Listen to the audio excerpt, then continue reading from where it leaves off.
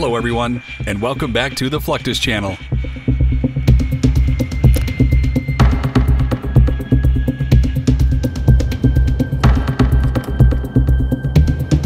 The U-2 Dragon Lady is one of the most important spy planes ever commissioned by the U.S. Air Force.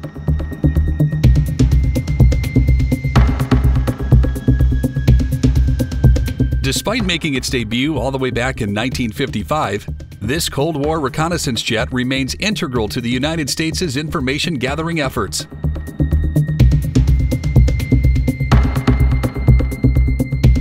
Due to the nature of its mission, there are a lot of features built into the U-2 which make it exceedingly unique.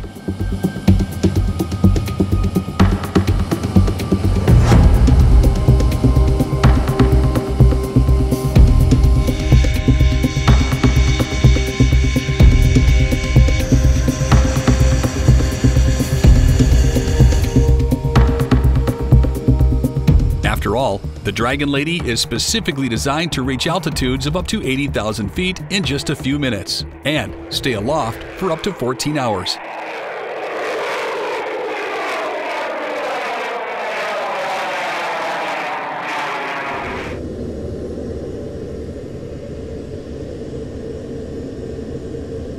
This forced engineers to design an incredibly light body capable of standing up to the rigors of high-altitude flying.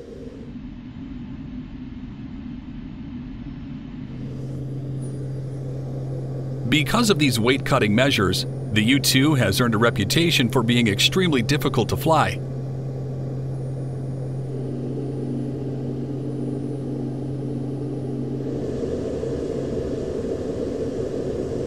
This is not helped by the fact that the plane only has a semi-pressurized cabin, which forces all pilots to wear a pressure suit during operation.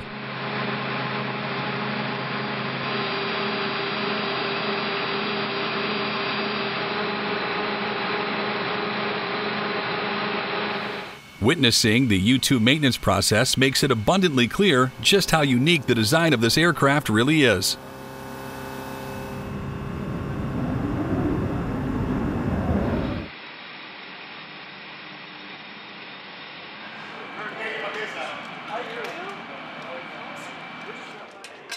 The long cylindrical fuselage can be separated just behind the wings, giving maintenance personnel easy access to both the engine and the engine compartment. So yeah, take the insulation off. Make it like you about to inspect the clamp. Just take the insulation off. There you go. That dude, we cut it though. That's like the only thing I'm not gonna lie, this thing is pretty clean. Seriously? Again, everything about the U-2's construction is focused on allowing it to fly as high and as long as possible, or keeping the plane extremely light in weight.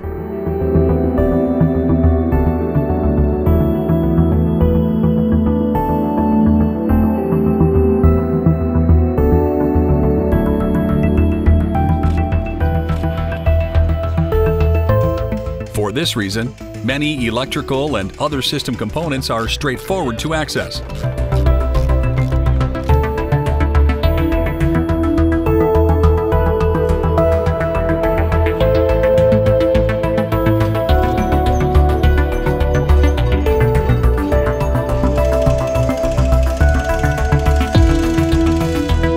The engine consists of a single turbojet, typically a General Electric F118-101. Which can put out around 17,000 pounds of thrust.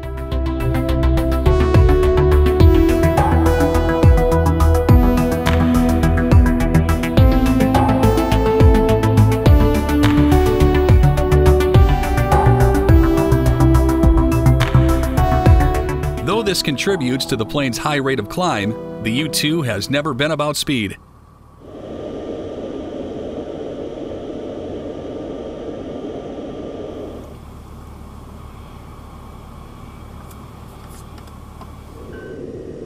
In fact, its top speed is just 470 miles per hour, which is low for a military jet.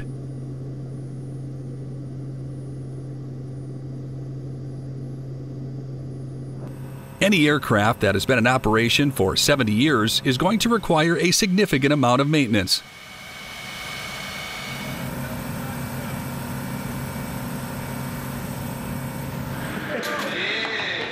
However, because the U-2 is specifically designed to fly at such high altitudes, its components are subject to icing and other forms of damage not necessarily seen on planes with lower operational ceilings.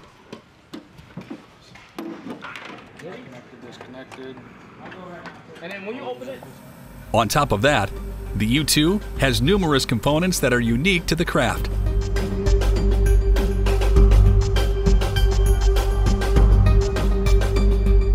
As very few planes are designed to operate this way, U-2 maintenance can be very different from what ground crews might encounter with other, more versatile aircraft.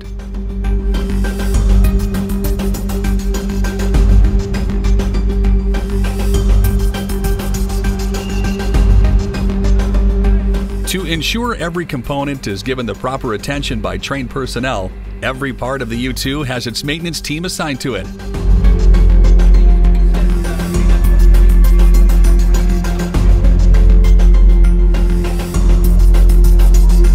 This means only crews specializing in those systems are qualified to inspect and repair them.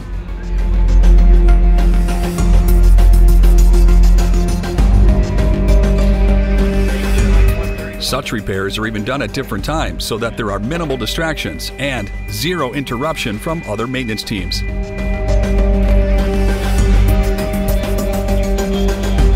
It also ensures that crews aren't bumping into each other as they crowd around the 63-foot plane. Phase maintenance happens at every 1,000 flight hours and takes around 12 days to complete.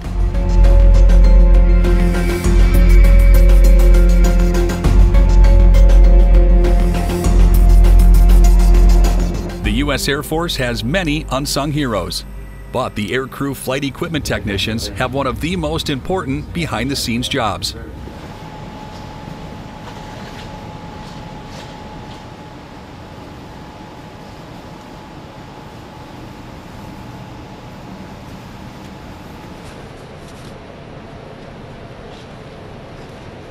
These men and women are responsible for inspecting and maintaining all the gear a pilot might wear daily. Like somewhere in here, you won't be able to get it up in. It's because the end of this yellow stuff is too.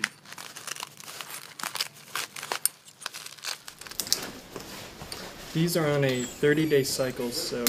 You're fine. You stay there all along. Thanks, man. This includes their helmet, parachute, and anything else they rely on to ensure they can perform their job safely, no matter the conditions they might encounter.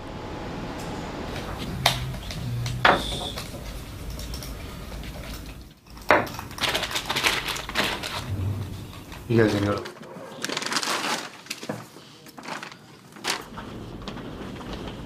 AFE techs also ensure the pilots are equipped with survival equipment like life rafts and life preserves, which they'll need in case of an ejection.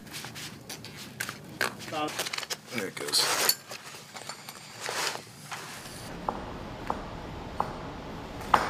These men and women physically prepare and pack the parachutes worn by pilots and radar operators every day.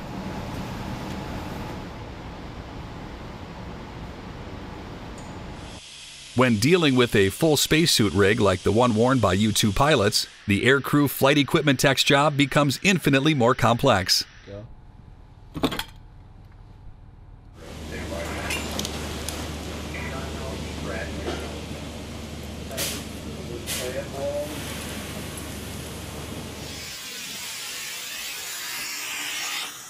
As previously mentioned, the Dragon Lady has a partially pressurized cabin.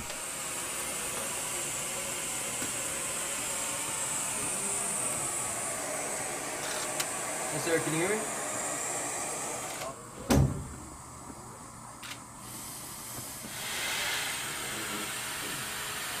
The reason U-2 pilots wear their pressure suit is to ensure that they travel in a physiological deficient zone above 12,000 feet without experiencing decompression sickness.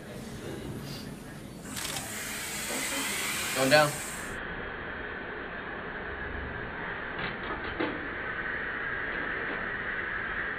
Even so, pilots need to be aware of and prepared to deal with the symptoms of hypoxia.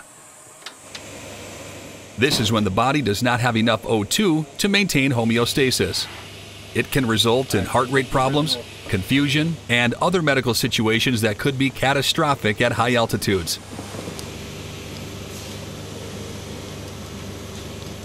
To experience these symptoms in a controlled environment, pilots undergo training in a hypoxia simulation chamber.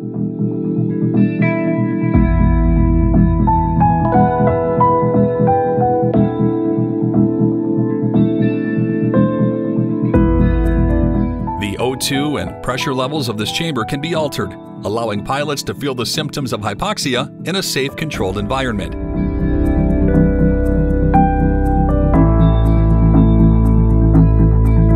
The Air Force hopes they will help them recognize and deal with the condition should it arise during flight.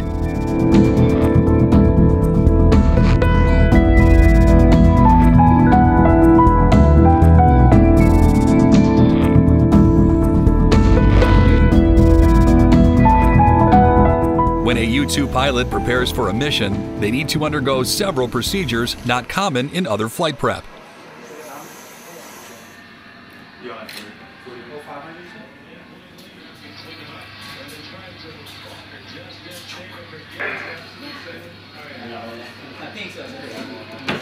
Simply donning the suit itself takes assistance from several technicians.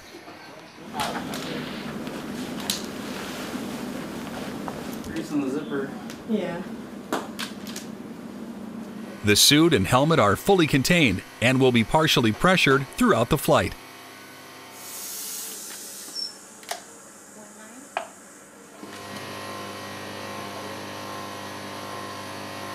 Before being placed in the cockpit, pilots must spend roughly 1 hour breathing 100% oxygen while under very close supervision.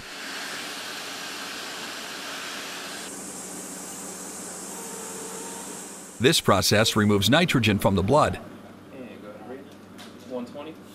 Pilots must carry a portable oxygen supply when it comes time to get on the plane.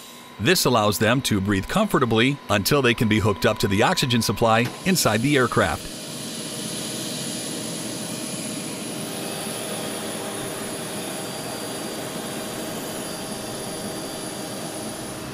The U-2 takeoff and landing process is equally unique.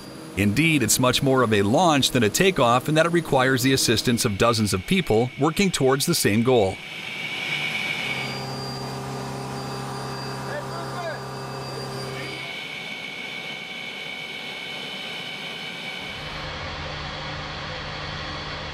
For one thing, the cockpit is incredibly cramped, and the pilot's helmet and flight suit make it very difficult for them to get a full view.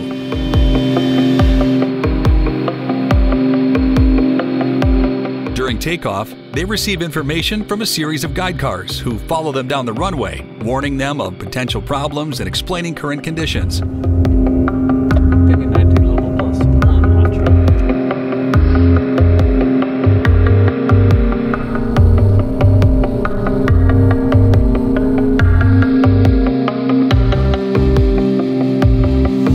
As the plane is difficult to handle, very light, and has a substantial lift, the pilot needs to fully concentrate on getting the plane airborne safely.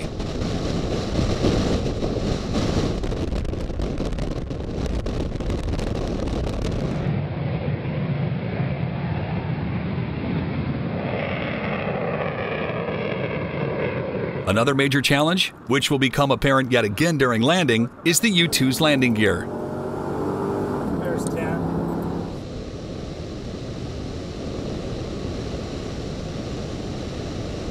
When the U-2 Dragon Lady comes in for a landing, all of the problems experienced during takeoff are compounded. Not only does the pilot suffer from poor visibility, but they need to bring the massive aircraft down safely on just 2 centrally aligned wheels.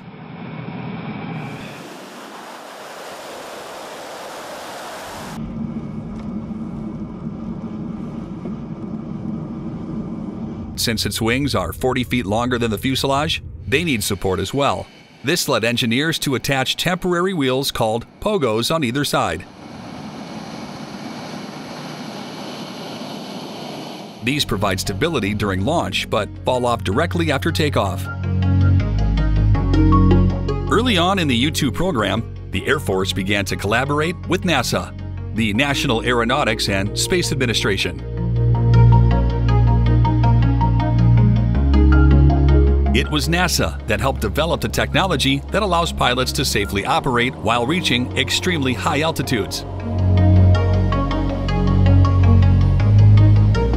However, NASA has also invested in its own U-2 spy plane, which has since been designated the ER-2, or Earth Resources Aircraft.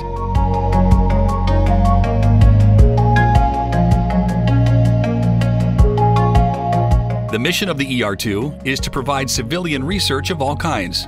This includes mapping Earth resources, celestial observations, ocean processes, and analyzing atmospheric chemistry.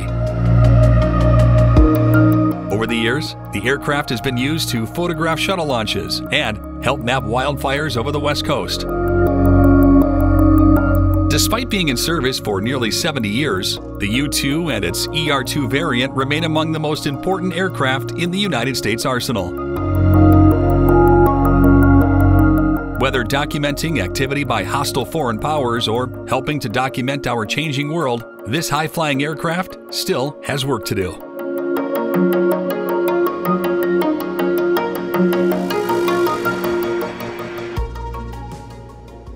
That's the end of this video. I hope you enjoyed it. Make sure to subscribe to this channel so you don't miss any of our new content. See you next time.